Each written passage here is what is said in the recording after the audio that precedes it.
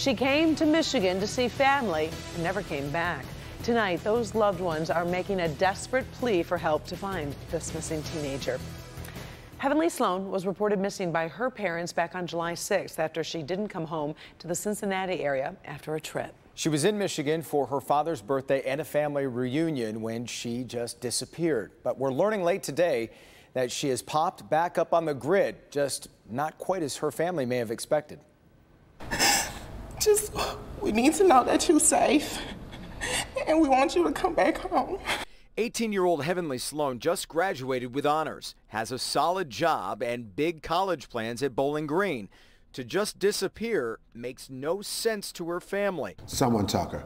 She would have returned home by now. There's nothing that young lady couldn't have spoke to her parents about, and she wouldn't have never came home. It was last Saturday morning early when Heavenly Sloan talked to her family back home in Middletown.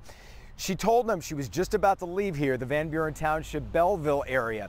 Now, family members are desperate to find out what happened between here and there. There's people that know things that just ain't telling. But that person may just be Heavenly herself. Van Buren Township police have established a timeline that starts with surveillance video of Heavenly leaving her friend's apartment in Ypsilanti at 3 a.m. on Sunday, July 7th.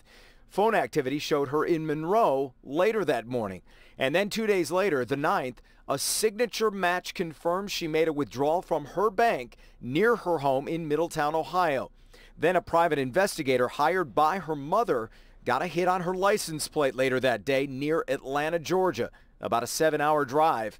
It hit again yesterday in Savannah, Georgia. We love you. We're not going to stop. We want to bring you home safely. Like he said, you're not in no trouble. We don't care what the circumstances were. Like, let's just put an end to this. Police say at this time they simply don't have a crime here. They've notified the Savannah, Georgia Police Department, and they've also been working with Middletown, Ohio's police department. But right now, they're asking Heavenly Sloan to reach out to the nearest police department and let them know if she's all right.